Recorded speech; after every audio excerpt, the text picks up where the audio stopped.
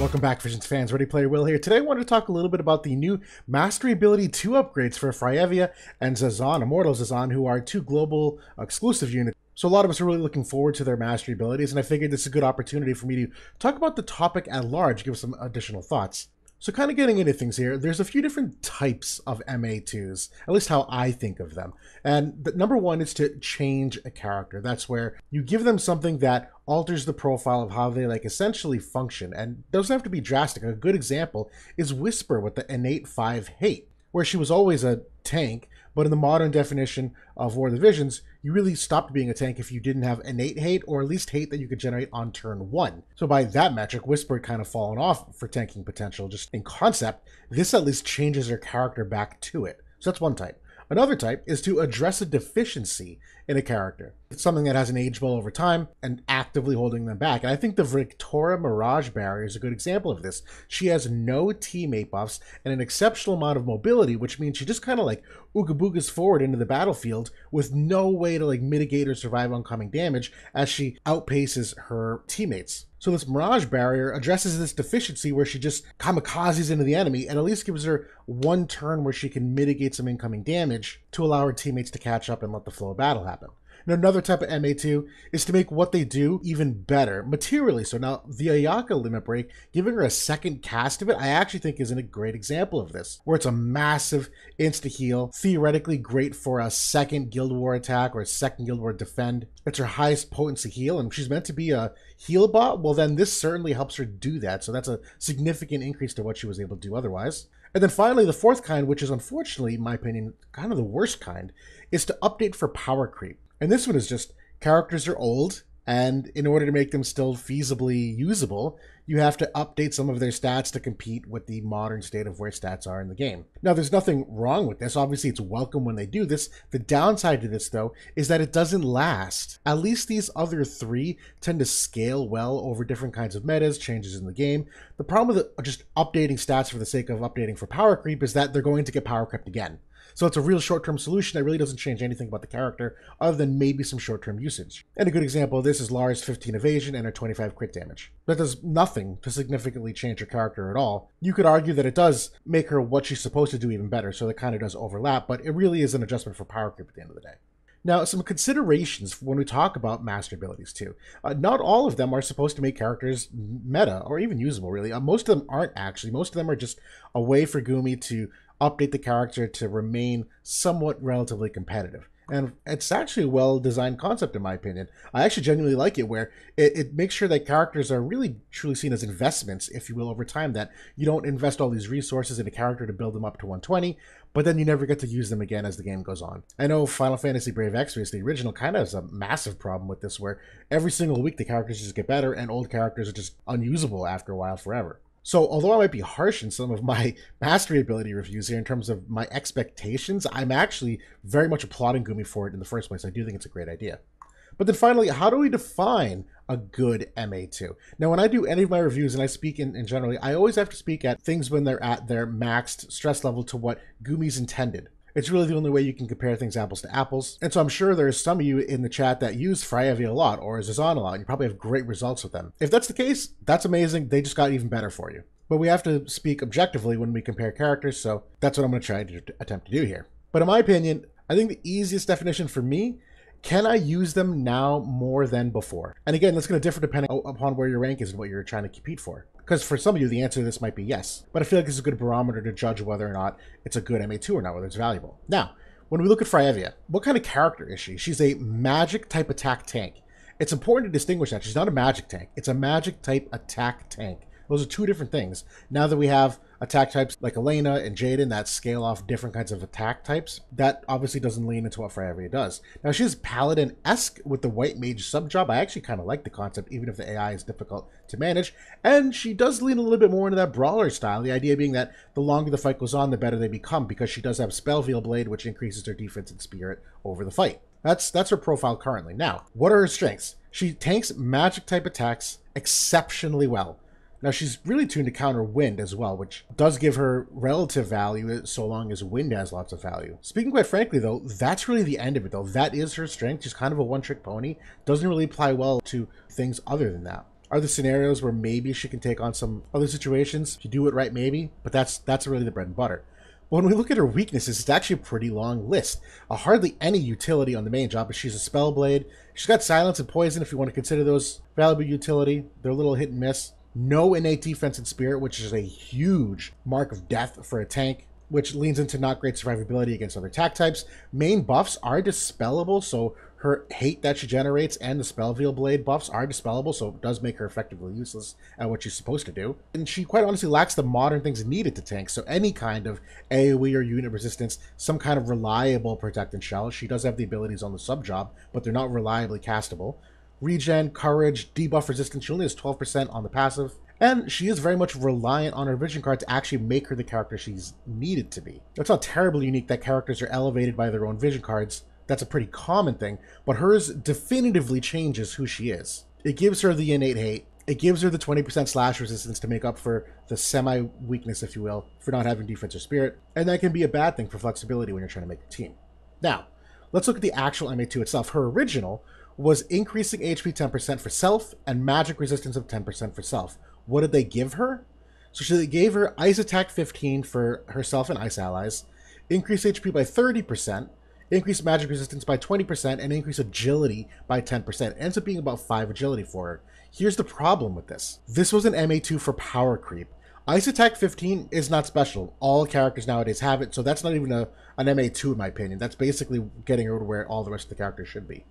The second thing here, both of these second attributes are things she already had. They just increased them. She already had HP 10%, now it's 30%. She already had magic resistance 10, now it's 20. And while the HP is actually pretty significant, don't get me wrong, I think it's like 700 or 800 HP. It's sizable. The magic resistance isn't as big as you might think because of how prevalent magic resistance penetration can be nowadays compared to when she was originally released. While you could make the case it makes her do the things she's supposed to do even better, I'm going to argue that's not the case. I think this is distinctly more for power creep.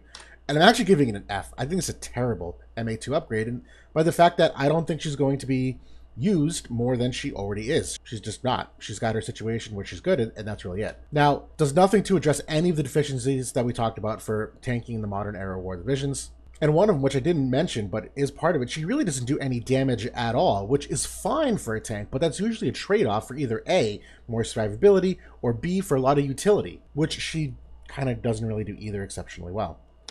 And I don't think it significantly makes her better at what she already does well. Objectively speaking, of course it does. More HP, more agility, more resistance. Objectively, the answer is true that it makes her better, but I don't think significantly so. So you're not going to get a lot of extra use in other applications of it. Now, what I've liked to have seen, I actually think there are some things they could have done to make her a fair bit more usable. Now, number one, I think Healing Power 50 would have been a good one. Not only does that lean into the synergy with Velis in terms of getting a lot of healing power, but if you're going to increase her health pool, you also have to somehow increase the way that she receives healing, or else she's just going to be a heal bot when she has Curata on herself and no external healing. She's already a heal bot when that's the case, but now you just made it even harder, because she's never going to be near close to full. But if you're going to open her up to taking more damage, because there's no defense or spirit, you have to also at the same time make sure you can replenish that damage in some capacity, which they didn't. And not that this isn't powerful, but it's also pretty common to dispel this nowadays. Dark Fina has healing power down. Summer Jaden just releases healing power down 50. So it's not like this is uncounterable. It's very counterable. But I think another thing they could have done, 10 unit or AoE resistance. Nothing terribly significant. It's effectively the same thing as what they did for Mon with the 10% elemental resistance. It's net the same effect. But if you don't want to drastically change all her weapon type resistances or give her defense or spirit, I think this is totally fine to still help mitigate the incoming damage. I think another one, I think a track barrier upgraded should have had 50 debuff resistance. Because when we talk about survivability, being able to potentially ward off debuffs, which are like things like slash resistance down or light resistance down, those are big ways in which characters amplify their damage. And if you want to make her this kind of like beefier sustain tank without giving her a lot of resistances or defense or spirit, well then you can decrease the amount of times in which you would take that excess damage. So she's already got 12 from the passive. This would give her 50 from the buff. You could technically get 25 from the Trust Stones for some of those types of debuffs, and then her vision card is technically 40 debuff resistance as well, which this would effectively make her so that you could not break her defense, which is awesome if she does no defense to begin with. I think that's like a valuable trade-off. So I think something in the range of these three would have been really valuable. What they did for her does nothing to make her more usable than she already is. So now let's get into Zazan. When we look at him, what kind of character is he? A high evasion unit with survivability. That's distinctly different than a lot of other evasion units who don't have as much survivability. And he does have defensive or physical tank busting potential. He's got a lot of defense penetration. Now, what are the good things about him? S tier evasion overall. He is amongst top of the charts. He is the bar, if you will, by many standards. He does offer some utility with agility down 25%, healing power down 40%, disable potential when attacking from behind, and he does have good mobility with move forward, jump 2. But we've talked about that. That's also sometimes a double-edged sword, and that very much is the case for him. What are his weaknesses? There's too many buffs required to make him work, and part of that is because of the mobility. When you have a character like this that can just jettison across the battlefield, it means you have less chances to use buffs ahead of time. And so if you want him to use re-raise and courage and TMR, that's impossible. This dude is never going to get 3 buffs off before he's in range of the enemy. And that can also get into trouble because, kind of like Victor example, he's just going to ooga booga straight ahead with no teammate buffs in his kit and might open up to damage early on before other teammates can get in line. Now, he was also limited to slash type attacks. That's totally fine. Many characters are. His vision cards are tuned to give him the slash resistance penetration, but it is a mitigating factor to his damage upside. He does, in my opinion, have AP problems due to the buff cost, where if he can only get 1 buff off before he's in range, well, if it's not a Bells or an AP Restoration TMR, he's just going to end up basic attacking and then doing a small attack and basic attack and then a small attack, and that's not efficient. I also don't like the fact that his Paladin sub is required to also get the courage. If they're going to roll him out and be like, this dude's got 2 ways to survive a lethal hit, I don't like the fact that you have to equip a sub job to make that happen, because he's got 2 other sub jobs that never see the light of day because of it. And at the end of the day, his survivability is relying on his health pool rather than any kind of defense or spirit either, which again in 2022, many DPS have defense or spirit, so he's kind of lacking, but that's actually not the worst thing. Having a high health pool is not the worst thing, you just got to really cater to it. So let's look at what actually happened. His original, he actually really had some good ones here. It was HP 10% for himself and allies, earth attack for himself and allies, innate 20% slash resistance penetration, and the evasion rate of 5. So what did they add for him?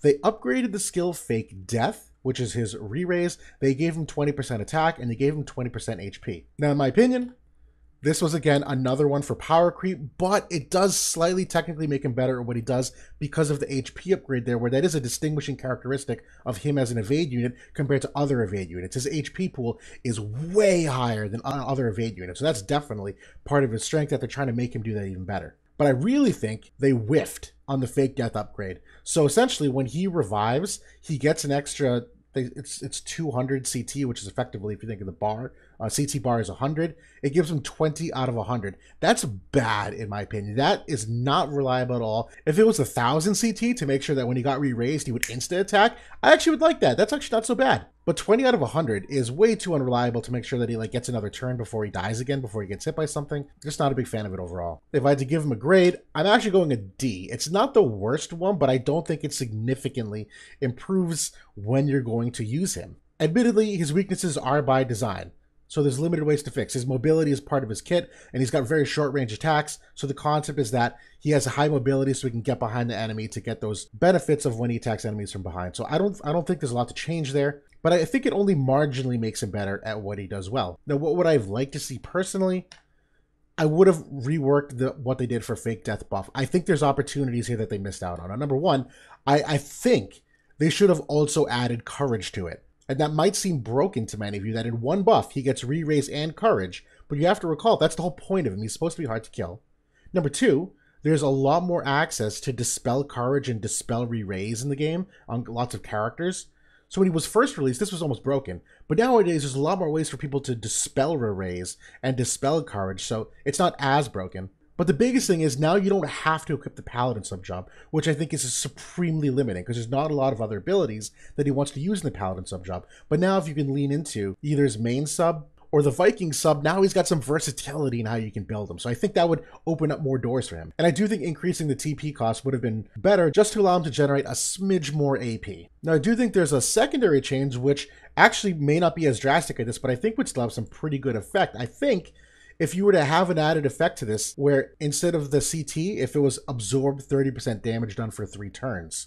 And that's not unheard of. That's literally what Astrius is when he has his slash resistance up and he's a fellow 100 cost unit. If you want to lean into an evade unit that has a really high health pool and an earth element that has no real dedicated healers, I feel like this is a necessary part of it to add to that survivability, where sure, you're going to have that high health pool and maybe he only has 1 re-raise or 1 courage, but at least he has a way to increase his health as the battle goes on as well. But that's my thoughts on the Mastery 2 abilities. I don't think it significantly changes either of them. I think most of us had high hopes, given that they're global exclusives, and it's the first time we've seen, some of these global exclusive MA2s. I know Dwayne has one in JP technically, but Dwayne's kind of his own category of global exclusive in how old he is. Though you could make the same argument for Fryevia with how old she is. But overall, I would temper your expectations for what this does for them. And hopefully this at least changes the way you think about MA2s going forward in the future and how it categorizes and defines a character and how they've effectively made them better. Because at the end of the day, MA2s are supposed to make the character better. It's really just a question of how much.